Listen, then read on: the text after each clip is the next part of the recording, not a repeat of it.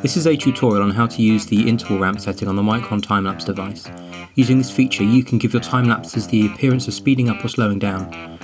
This is great for subjects like moving clouds or crowds of people, although there are lots of other potential uses. To start, open the Michron app on your phone and select the new time-lapse option. We then need to choose the duration or length of our time-lapse. Next we choose the interval. This is just the starting interval as it's going to change later.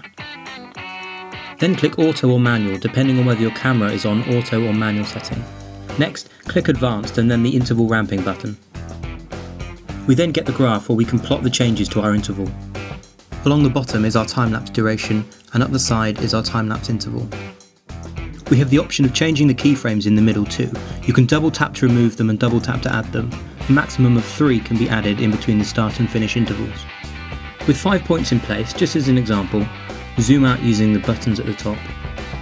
Then adjust the keyframe button by dragging them up and along to change the time-lapse interval and to specify when it should change. This is quite a dramatic example. You could easily just draw a straight line from one point to another and watch the time-lapse speed up or slow down.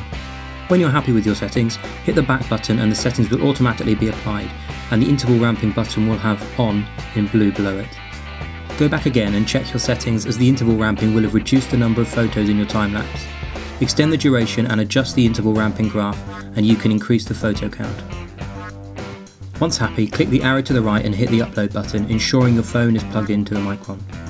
It's important to remember that increasing the interval speeds up the final time-lapse and decreasing the interval slows the movement down. Thanks for watching.